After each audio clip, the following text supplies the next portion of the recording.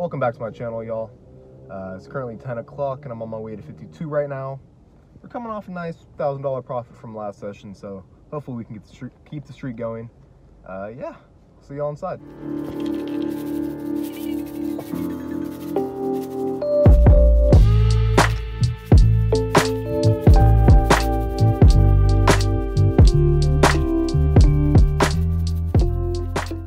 We sit down at yet again another very deep table for $1,000 plus 20 in blue chip, so 1,020. It's a very busy night here at 52, so I come in with high hopes of good action, and trust me, this session does not disappoint. Our first playable hand we see is 9-10 of diamonds in the big blind. There's a button straddle, of course, and the small blind opens to 21. I just flat here, and the under the gun and button both call. We are 4-way to a flop of queen 5-8 all diamonds. My first hand I decided to play, I flop a flush with a redraw to a straight flush. Small blind leads for 55 here, and I'm not slow playing this one. I raise to 160. Under the gun folds, and then the button actually just calls my raise. The small blind looks at me, looks at the button, looks at the board, looks at his hand, and utters the magical words, "I'm all in." I'm all in. I'm just loving life here as I rejam for 1,020 total, but then my heart drops when the button just basically snap calls my all in. I don't think I'm beat yet, but obviously I don't have the pot yet, and I just put all my chips at risk on the very first hand I play at this table. So regardless of how strong my hand is, I obviously have to dodge something. We all decide to run it twice. Small blind shows 4-6 of diamonds for a lower flush than mine, but he has a gut shot to a straight flush, so he still has outs. And then the button shows ace of diamonds, queen of hearts for the nut flush draw. It's a $2,700 pot. First run out is 10 of hearts, 8 of clubs. We scoop that one. Second run out is 7 of hearts. One more card for us to be up $1,700 on our very first hand. If you don't want to see a diamond on the river, go smash that like button real quick for some good luck. Come back when you're done.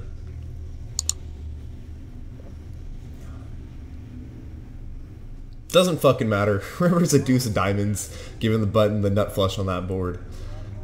We end up chopping the pot in this absolutely disgusting hand, and we both profit a little over $300. If I would have ripped it, if I would have grown some balls and said one time, we would have been up $1,700 our first hand, but lower variance might pay off better in the long run. Next spot we find ourselves in is under the gun plus 2 with 6-7 of diamonds. There's a button straddle and the big blind and under the gun both call. But the pseudo connector here, I raise to 20 and I get 4 callers. We're 5-way to a flop that comes out king 8 with the 8 being a diamond. I flop 3 to a straight and 3 to a flush, plus I'm the original aggressor on a paired board. So I bet 40, which I don't normally go about third pot here, but I decided to size up a little bit more here given I got 4 callers. I want everyone to fold, but I won't be too upset with some resistance given our backdoor equity, but no one decides to go to war and everyone folds. It's nice to see our c-bets are finally getting some respect around here. We pick up queen jack off this hand under the gun, and I open to 20. My range in early position should be a lot tighter, but this is a deep game, and I'm feeling kind of invincible, so you'll see some speculative plays pre-flop with my game. But I feel that's what gives me an advantage, especially in the live realm, is my ability to apply pressure with a wide range pre-flop and then be able to navigate post-flop spots pretty well. Anyways, I get 3 callers, and then the cutoff 3 bets to 80. Like I said, out of position here with queen jack offsuit, facing a 3-bet. I should just fold, but a wise man once said that folding is boring, and I felt that in my soul. So I call, and the hijack calls as well. We go 3-way to a flop that comes out 8 jack deuce rainbow. We flop top pair, and we check it. The hijack decides to donk lead here for 100, and the button calls. I have no clue what to make of this donk lead. So I call. Turn brings the jack of diamonds, giving us trips. It makes 0 sense to bet here, so I check and they both check it back. River's a 9 of diamonds, and I don't think checking is a great idea because it's so obvious someone has a jack in this spot. So I highly doubt either of these players would ever try to bluff this spot. So pot's at 580 and I land on a sizing of 250. I'm not really sure what I'm targeting here. The only hands that will probably call my bet that don't have me beat is like one combo Jack 10 suited and pocket pairs that just need to see if I have it. I don't really like my bet sizing here, but I also don't like a check because they're rarely going to be bluffing on this board texture, and I'm just going to be giving them a free showdown. So I bet 250 and both players end up folding. The run good continues.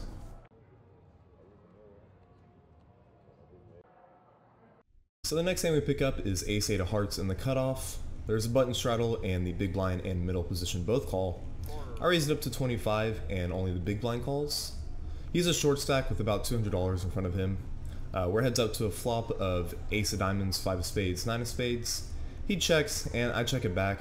Like I said, he's a short stack, so I'm not worried about him outdrawing me. I'm just trying to maximize my value here. By checking back, it does allow him to represent an ace on the turn if he decides to bluff, which would maximize the value I get from his entire range. With this stack only being 200, you know, I'm not going to get like 3 full streets of value because of the way the pot sizing will go along with his stack. So I check back to flop, hoping I can get value from bluffing hands on the turn. Turn is the 3 clubs, and he leads for 55. It's going just as I planned, and I just call. River's a 10 of clubs, and he just checks it to me. He only has like 125 left, so I just put them all in, and he tanks, stares me down. I'm staring him back. He ends up making the call, and we both show ace-8 suited. We chop that one up. Y'all are amazing. That's a fucking poker, guys. Nice. We finally pick up a hand on the button after we straddled. We have king queen off here, and our stack is at about $2,200. There's 3 calls, and I raised up to $35, and all 3 limpers call. We go 4-way to a flop of king of diamonds, 6 of clubs, 4 of diamonds. Checks to me, and I definitely fare to have the best hand here a lot, so I want to start shoveling money in now. I land on a half pot bet of $75, and I get 2 callers. Pot's now 370, going to return, which is the 4 of clubs. Pairing the board, but it's very unlikely that anybody called the flop with bottom pair, so it checks to me, and I bet 175. The low jack calls, and the cutoff jams all in for 82 on top of the 175, and we both just flat behind. Pot's now $770 going to the river, which is the 5 of diamonds. And the low jack just jams all in for about 750. And there's no side pot, so there's no reason for him to be bluffing here. Plus, he played it exactly how he would play a flush draw, and the board is paired. So I don't beat anything but a bluff. But like I said, he's never going to be bluffing here. I don't know. It sucks having to let go of your cards on the river after putting in this much money, but knowing you had the best hand. So I'm owning and growing for a little bit, and I end up letting it go. The low jack, of course, shows the ace-high flush, and the other player mucks his cards. Yeah, it was sad. It was sad, but you know, put the money in when we're ahead, fold in when we're behind. We played it correctly. Our stack is now down to 1300 as we look down at ace-queen offsuit and under the gun +2. There's a button straddle and the small blind calls. I raise it up to 25 and the button and small blind both call. Flop comes out queen 6-6. I see bet 25 here and only the button calls. Turn is a king and I decide to check here and he bets $25. I don't know. When people bet this tiny random spots, I just pay them off sometimes. I mean, no harm, no foul. I call and the river is a king. I check. He bets another 25 and I just toss him a nice little green chip for his troubles. He shows me 6 deuce offsuit. So he's clearly out for blood, playing such a wide range against me, but obviously he's not getting max value, so I'm not afraid of him after seeing how that played out. He's been talking a lot of shit about me out loud to the table, but I'm not going to give him the light of day and show y'all exactly what he says. But yeah, this guy has been haggling me all night about being a professional and always recording everything, which I agree does look a little weird, but I'm still getting used to being the guy at the table that's just so enveloped in his phone and getting the information down. Poker is a very social game, and being able to talk to the people at the table and be able to gauge their level of intelligence is a huge factor in live exploits. And by me having to write down every hand after I play it, and then pick up my phone after each hand and record the board in front of everyone so I can remember, it does intimidate people, and it restricts the amount of social connections I can make with people at the table. So when I do have the opportunity to showcase my social skills at the table, I always do my best to come across as a very respectful and nice kid. It's how I was raised. This guy specifically was a pretty outrageous case of haggling for me. I've run into players like this before who just constantly talk shit to my face, and I always respond with laughter and smiling. If I start to try to defend myself in front of everyone, it'll show that I let others have control over my emotions. And I meditate every day, and I listen to a lot of Stoic podcasts, so I'm doing my best to live by Stoic principles and find control and happiness within, which in turn allows me to better control my emotions in very intense environments like this. Yeah, there's a lot more that goes into becoming a good poker player than just understanding the math. You have to be able to deal with a lot of very powerful and intense emotions.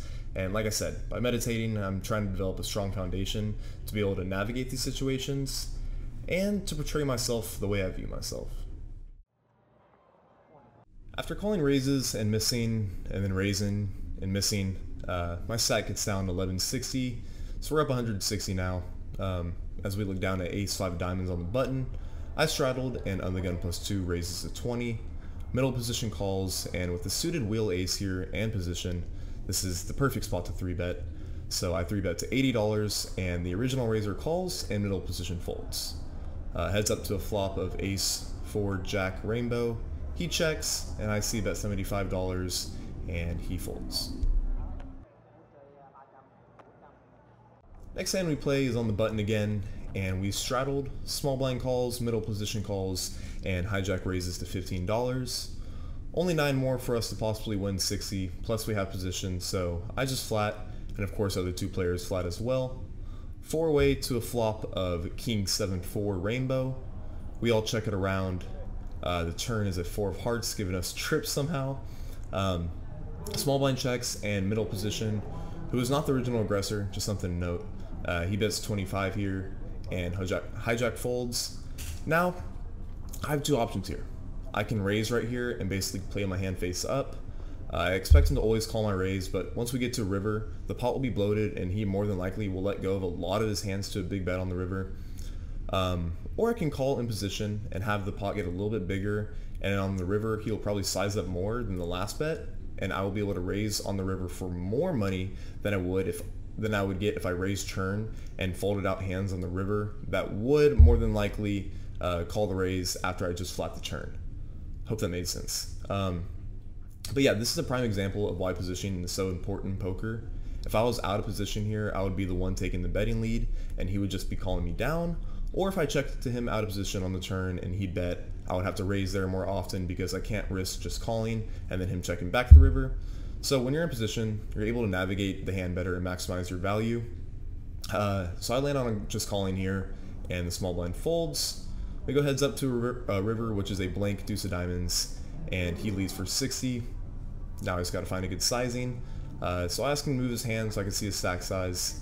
He has about 700 behind. And this is the guy I was just talking about who was putting on a show for me. I'll let you listen. That's the internet stuff? What internet? There's just I've a had number. $800 Right there. for 700.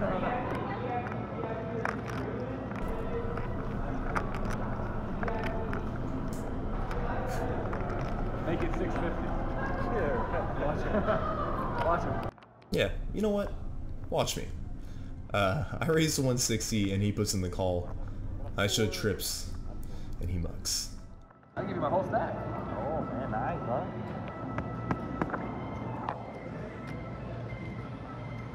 Our stack is back up to 1450 as we look down at ace-5 offsuit and under the gun +2. There's no straddle and under the gun +1 who keeps saying he's new and doesn't know how to play that well, just limps. I open it up to 15 here, and the cutoff, big blind, and +1 all call. 4-way to a flop of 2-3-4 rainbow. Flop is straight. This is beautiful for me because not only did I flop the second nuts, but this innocuous type of board misses a majority of my opening range here from early position. So with value hands in spots that you shouldn't have value hands the majority of the time in, the best way to play them is aggressive. because if I slow down here and let other people bet, and then I start to make aggressive actions on future streets, it'll be very fishy to the other players because all my bluffs will basically out at that point. So as an initial aggressor here, I decide to size up here to 45. And I say size up because I use a half pot bet in a lot of my C bets, which includes value hands and bluffs. There's an argument to be made that I need to be balanced here, and if I'm going to use a half pot bet in the majority of my C bets, that I should take hands like this and keep them consistent with that bet sizing. But playing an unbalanced strategy at live low stakes is often the best route because a lot of players won't be reading too much into my bet sizings and lines I take with certain hands, so I can minimize loss and maximize value without being exploited too much. Online is where I incorporate a lot more balance, and especially heads up, which I feel I have a huge advantage in. So I actually might do a live stream soon of small line heads up games. But anyways, I'm getting off track here. I bet 45 and the cutoff calls, big blind calls, and +1 calls as well. Everybody calls. Pot's now 240, 4-way to a turn, which comes out the king of spades. Big blind checks, and under the gun +1 decides to donk lead here for $100. There's not any draws out there that I need to protect against.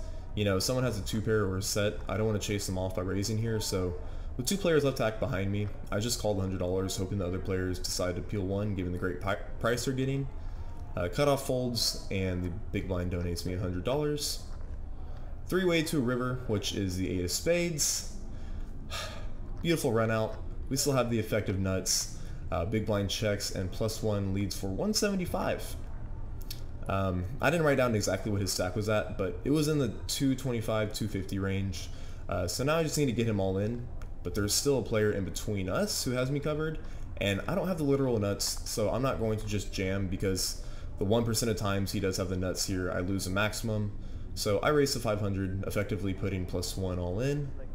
Big blind folds, and now actions on +1, and I've been helping him learn how to play poker for a little bit, and I was giving him advice when he asked for it, so I feel bad having to put him all in here. But nonetheless, he makes the call, and he shows deuce 4 for 2 pair, and I show him the straight. He gives me a fist bump, and he ends up leaving. My man, if you're somehow watching this, I'm sorry I had to do it to you, but good luck in the future. We are now at the peak of the night with about $2,300 in front of us as we look down at Queen 10 of hearts in the big blind. There's a button straddle and small blind calls. I call and 3 others call, and the button raises up to $26. Of course, all 5 other players call, including myself. We're 6-way to a flop with $155 in the pot. These are the common types of pots you'll get into in deep stack Texas poker. So to some of y'all watching, this may seem like pure insanity.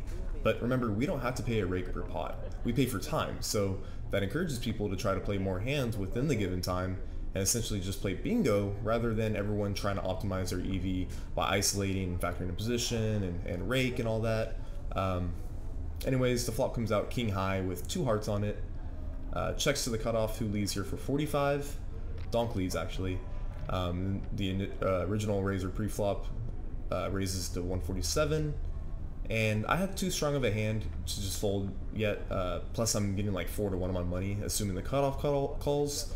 So I call, but unfortunately the cutoff folds. So now it's heads up, which is worse because multi-way, the button may check back certain cards on the turn, and I'll be able to realize my equity for free. But heads up, he's going to continue to value bet more cards than he would multi-way. So I need to hit the flush here, but unfortunately it's a king of spades, and I check to him. And he bombs it for $500, and I obviously just have to fold here, and he ends up showing the table ace king. Nice last hand. Oh my. Nice, huh? He decided to stay now. Give me. We then pick up Mr. Jiggs in the low jack, and I raise to 35. The hijack then 3-bets me to 75, and the button cold 4-bets to $225. And I'm out of position here to 2 other opponents, and I wouldn't expect the hijack to ever 3-bet me light, and you just don't see cold 4-bet bluffs like this in live low stakes. So I fold jacks pre-flop, and the hijack ended up having pocket 9s, and the button folded on the flop, so I have no clue what he had, but definitely an interesting spot.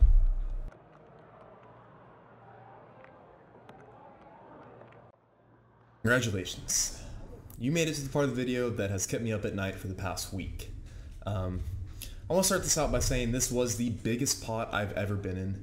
I actually called in a Bart Hansen show about this hand, which if you've never heard of him, I'd highly recommend going and checking out some of his videos.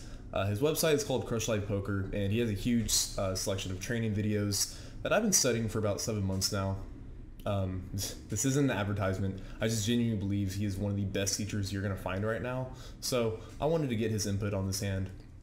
So like I said, I called into his live stream and we broke this hand down. So if you want to take a peek at that, I'll leave the link in the description. Let's get started. So our stack is at about 1700 and we're in the big blind with ace 7 of clubs. There's a button straddle and the small blind comes in throwing fucking haymakers. He raises it to $50. Now this is just an insane raise and I have 7 aggressive players left behind to act. So I do what any rational human would do and I call the 50. Under the gun calls the 50 as well, and under the gun +1 3-bets to $180. He had just recently sat down for about 3K, covering everyone, and he's a very aggressive player. It folds back to the small blind who just calls, and now, of course, I'm priced in. I only need to put in 130 to win 720. I make the call, and so does under the gun. Now, before I get a bunch of comments saying that that's an easy fold pre-flop. I know, I hear you. I've gone over this hand in my head 1,000 times, with my buddies multiple times, and then on stream with a professional. I know where I fucked up, and I knew I fucked up when I first called the 50, but that's just a byproduct of being up over $1,000 in a very deep game. And that is one of the big leaks in my game, is not sticking to a solid pre-flop range when I'm up a lot of money. I was gambling here, and you know what? Sometimes I just like to fucking gamble, and that shows in my results. But it's also good content for YouTube, so yeah, let's keep going. We go 4-way to a flop of 6 of diamonds, 7 of spades, 8 of diamonds, and everyone decides to check here. We go to a turn with everybody still on board, and it comes out the ace of diamonds. Small blind checks to me, and now we have a 2-pair, and the front door flush did come in, but there's no reason for me to believe anyone has a flush here, so I decided it's time to start value betting. I lead here for 350. And every single goddamn player calls my bet. All 3 other players call the $350 bet on the turn. I check my hand to make sure it's real, and I see ace 7 of clubs. Now something I didn't mention in the live stream is that I actually thought I had ace 8 for top 2, so when everyone called my huge bet, I looked down and I realized I had my hand wrong. Even though it literally basically plays the same, I just subconsciously felt like I fucked up.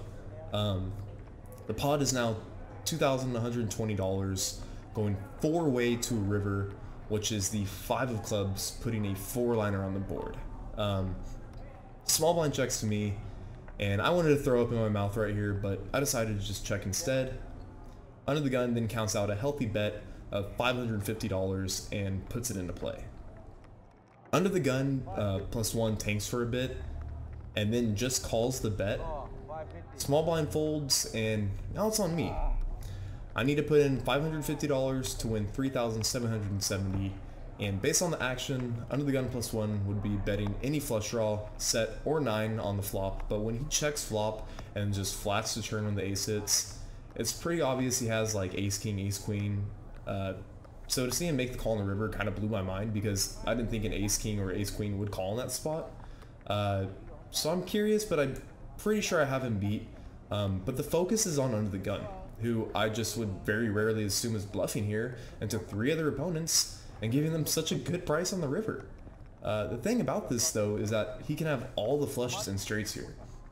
Think back to how the hand played out.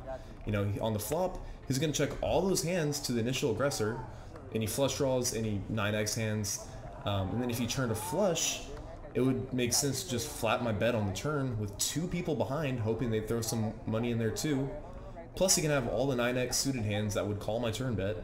So when he bets river with a sizing that looks so value-y, it seems like such a fold in the moment. I don't know.